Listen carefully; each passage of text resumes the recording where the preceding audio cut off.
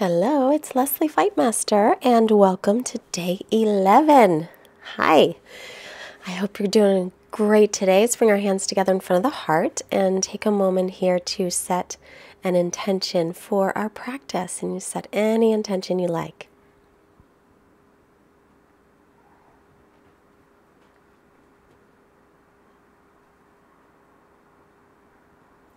And then let's roll on forward and make our way onto hands and knees. Wrists under shoulders, knees under hips. Take an inhale, bring the chest forward, lift the chin and tailbone. Exhale, press away from the floor and round the back. Inhale, again, chest forward, lift the chin and tailbone. Exhale, rounding the back. Inhale. I'm going to bring the front of the body longer. Exhale and stretch out the back of the body. And once more, inhale. And exhale to round the back. Now walk your hands forward about a handprint. Spread out the fingers nice and wide. Tuck your toes under, lift up and back into downward dog. And for this one, go ahead and bicycle your legs. Bend one knee and the other. So start to warm up. Now be sure your arms are shoulders distance apart and your feet are hips distance. And now we'll inhale to plank pose, top of a push-up. Knees down, shift forward about an inch, and lower to the belly. All the way down on the belly, untuck the toes. You're on the tops of your feet. And tailbone's going to reach to heels. Inhale, peel the chest up and reach the fingertips toward the back of your mat. Keep the belly drawing in. And then release. And take a little rest for a moment. So we'll press the pubic bone down just lightly into the floor and pick up the belly. Bring your arms by your ears. Lift your right arm, left leg. Right arm, left leg lifts. And keep the belly lifted and then release it. And same thing on the other side. So inhale, left arm and right leg. Left arm, right leg. And again, pick up the belly and press the pubic bone down into the floor a little. That'll lengthen the tailbone toward the heels. Release it.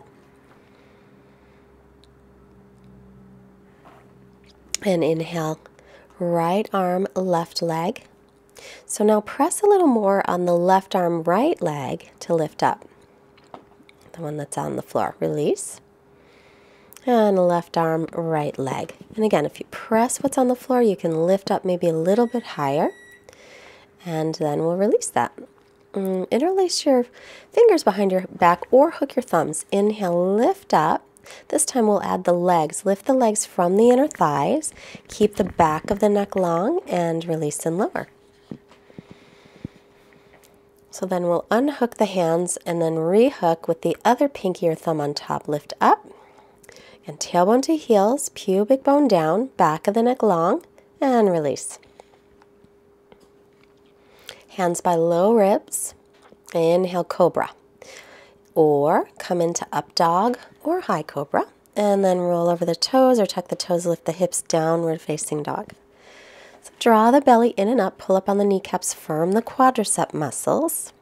Keep stretching the weight back. Look up, step the feet forward. Take an inhale, come halfway up. Exhale, fold as much as you can. Now hands to hips, inhale, come all the way up to standing. Let's find our Tadasana at the front of the mat. Now I'm going to grab my blocks. And I've got 2 of them. So if you have blocks, get it handy. You just need 1 today. So I'm going to turn the right leg all the way out, the back toes in a little, and line up front heel and back arch. Now arms to a T. Shift the hips back, lean as far forward as you can. Bring the right hand down to the block and stretch up through the left arm. If you don't have a block, it's fine. You can always put your right hand on the shin. Press into the base of the big toe of the right foot as you draw your right sitting bone under you, as if you're leaning gently against a wall behind your back. Stretch out the torso, especially from the right hip through the right armpits. And then inhale to come up. We'll take the block over to the other side. Left leg all the way out, back toes in, still lined up, heel to arch. Inhale, arms to a T. And shift the hips back, leaning forward, get the length there. Left hand down, right arm up. It's going to reach the crown of the head forward and then turn the head to look up. If it bothers your neck, then look forward or down. Pull up on the kneecaps, firming the quadriceps, but be sure that you're not locking out your knee joints. So we want to keep the legs active and press the calf toward the shin and into the base of the big toe of the left foot. Inhale to come up. And then block to center if you have it.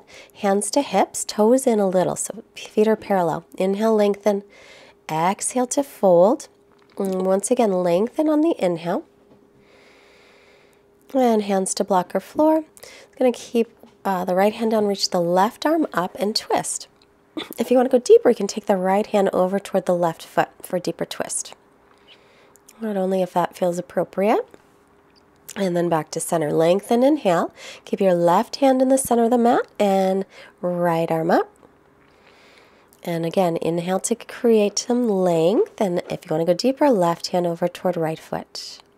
So stretching out the spine here. And then back to center. Inhale to lengthen. As you exhale, hands to hips. Inhale, come all the way back up. And now toes out, heels in. And we'll start to bend the knees. I want to apologize for the noise in the background. That's our little Elmer kitty, little kitten, and he found a plastic bag to play with. So tailbone's lengthening down, hip bones are lifting, and gently rock side to side. We want our knees and middle toes lined up. And reach up through the arms. Spin the triceps forward. Palms will face each other. This will be a little more challenging. Maybe lower a little more, and then slowly straighten the legs. And then step or hop the feet together and come back to the front of the mat. Back to Tadasana. Inhale, bend the knees deep. Utkatasana, sit in your imaginary chair. Exhale and fold forward, crown of the head reaching down. Inhale, lengthen, look up. And exhale back, plank pose. Knees can be up or down, and we'll lower all the way, actually halfway, shoulders no lower than elbows. Inhaling, upward dog or cobra. Exhaling, down dog. Right leg up as you inhale. Now exhale, step it all the way up. If it doesn't make it there, pick it up and put it. I'm going to stay on the ball of the back foot, right knee over ankle, crescent pose. Drop the tailbone and lift the hip points up. So I usually bend the back knee a little to do it. Release, down, plank pose. You can stay in plank or drop the knees. Lower halfway, shoulders no lower than elbows. Inhale, cobra or up dog. And then exhale to the knees, lift the hips, down dog. Left leg up, inhale from the inner thigh, level hips. Step it all the way up by your left hand. Stay on the ball of your back foot for high lunge. And you can bend the back knee a little bit, tilt the pelvis forward, pull the left hip back, and now you're lengthening through the lower back as you stretch up through all four sides of your waist. Arrow straight arms, looking up maybe just a little. And then exhale the hands back down. And step back to plank. You can go right to down dog or chaturanga. Knees can be up or down. Shoulders no lower than elbows. Up dog on the inhale. Down dog on the exhale. And let's breathe here. Gazing between the knees or the feet. Spin the inner thighs back, like you're holding a block between the inner thighs. And then look forward, come all the way through and sit. Now onto the back. Heels are right underneath the knees now. Feet are hips distance apart, arms are by your sides. Inhale, lift into bridge pose. Roll the shoulders under, interlace the fingers if you can. You could also hook the thumbs or keep the arms straight onto the floor. Breathe here, reaching tailbone towards backs of knees, lifting the belly. And keep the outer edges of the feet parallel. And then come on down, rest a moment, take the soles of the feet together, and drop your knees apart for this Supta Baddha Konasana is the name of this one. It's a nice resting pose to do in between back bends. Let's set up again for bridge pose. Feet are parallel, heels under knees.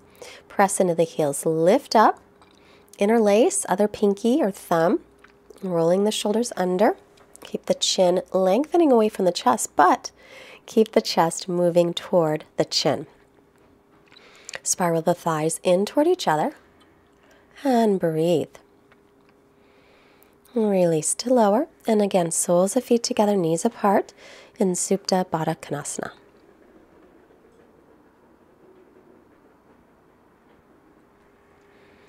Just a little rest here. Let's take the feet again, setting up for one more bridge. Come on up. Feet are hips width. Lifting up, spiral the thighs in toward each other like you're holding a block. And breathe here. Make sure the feet stay parallel. The toes will point in just a tiny bit toward each other. And then release. This time we'll hug the knees into the chest and gently rock side to side, giving the lower back a little massage. And now roll yourself off to your right side and with your left hand press on up to seated, extending the legs in front. This is called Dandasana. Now, if your back is a little bit rounded or it's hard to sit up tall, you'll want to sit up on the edge of a block or, even better, a blanket, a pillow, a towel. And that way you won't be rounding the back, you'll be lengthening nice and tall. Okay, pull the toes back and that will keep the legs firm. Dandasana. This one looks easy, but it's not. So if you stay in here for a few breaths with active legs and you're working your back muscles, you'll start to feel it. Now we'll bend the right knee, right sole of the foot onto the floor. Bring the right hand behind you. Inhale, left arm up, get nice and tall. And exhale, take it across and twist. Or if you can't reach quite, you can hug your right leg instead. On an inhale, lengthen tall. On an exhale, roll the right shoulder back and twist. Keep the left leg active. Inhale, head to center. Exhale, release. Now bend the left knee, left hand behind. Right arm up on the inhale to lengthen. Exhale, bring it across and twist, or hug that left leg instead. Every inhale, see if you can grow a little bit taller, and every exhale, see if you can twist maybe a little bit deeper. Keeping every breath steady. Inhale, bring the head to center. Exhale to unwind, both legs in front. Now if you have a strap handy, you can get that strap handy for Paschimottanasana. Inhale, reach tall with the arms, lengthen.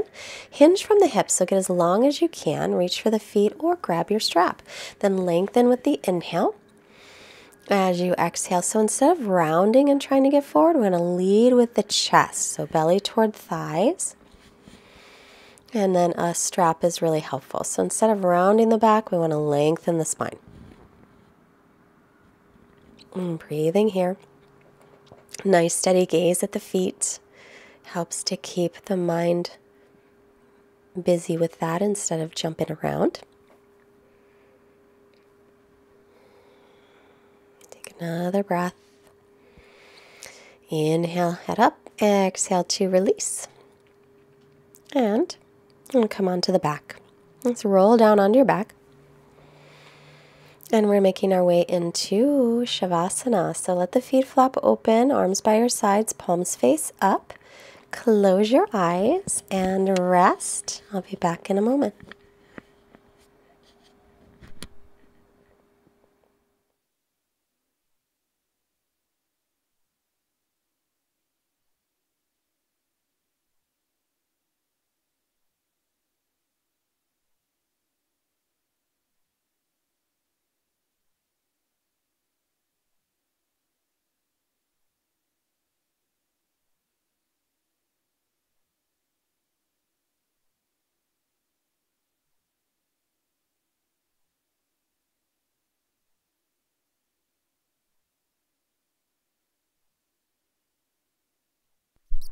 And while you're resting, our quote from the same book, 7. Look around. Life is here and it is now. We can't let it simply slip away. Possibilities for adventure, beauty, contribution, and goodness are everywhere. And you really can make time for them. Remember, happiness is always in your hands.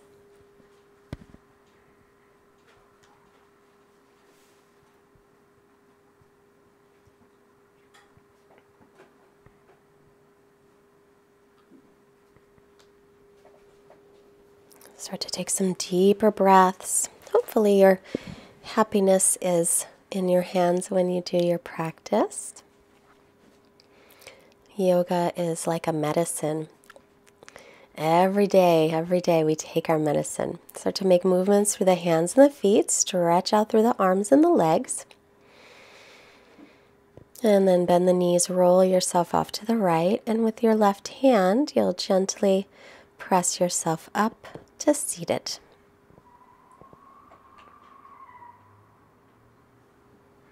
And find a nice, comfortable seat, bringing the hands together. And hands to the forehead to remind us to have clear and loving thoughts. Hands to heart, reminding us to have clear and loving intentions. And hands to the mouth to remind us to have clear and loving communication. Thank you so much for joining today. Have a wonderful day. Namaste. I hope you enjoyed today's practice. Please push the like button if you did, and don't forget to subscribe to our channel if you would like to be part of our community, and I hope you do. And check out fightmasteryoga.com to join our mailing list so that you can keep abreast of all the things that we are doing. If you can support us, there is a donation button at the website or a link below. And most importantly, have a great day. Bye-bye.